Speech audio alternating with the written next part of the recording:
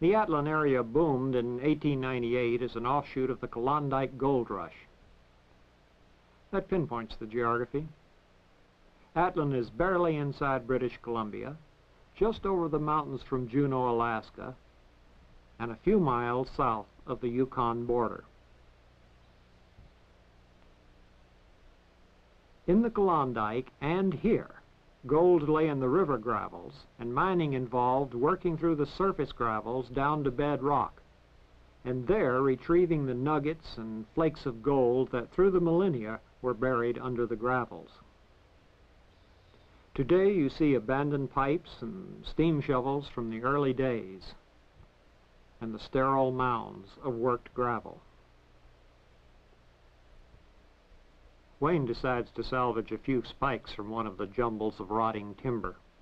It's a tradition anywhere in the outback. You salvage and reuse whatever you can. This town is Discovery.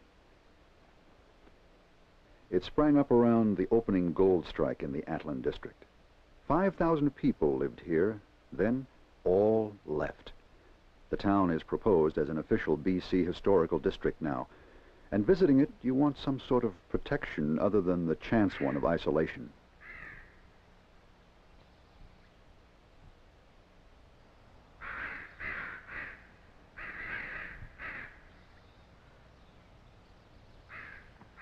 The Discovery strike was made by prospectors out of Juneau, Fritz Miller and Kenneth McLaren. They came in by dog team in January, traveling partway over the Klondike Trail, then veering off to Atlin Lake. Only pack rats live in Discovery now, but it is said that in 1898 some 1,300 men building the White Pass and Yukon Railroad threw down their picks and joined other stampeders in heading for the new strike here. Progress in laying track stopped. It was all a great flurry then. But today, the buildings stand silent, and the monitors that once shot out water to work the gravels lie rusting. There's gold still, however, and with the price up, there's again mining. In fact, today's dozers rework the old gravels and cut into the timbers left by yesterday's miners.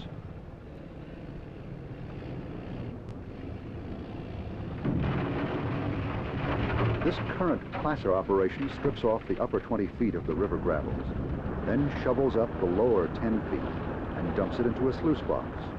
Water washes away silt and gravel. Gold, being heavy, settles out. 25% of it lodges at the top of the sluice box. Another half gets caught in the upper third.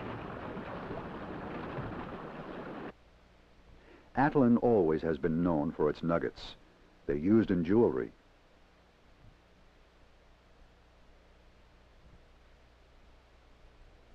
These rings run about $150 apiece. A nugget necklace may cost $500 or $600. Gold sold to a jewelry shop in Atlin brings a miner $225 an ounce. Sent to the mint, it brings only $140 an ounce.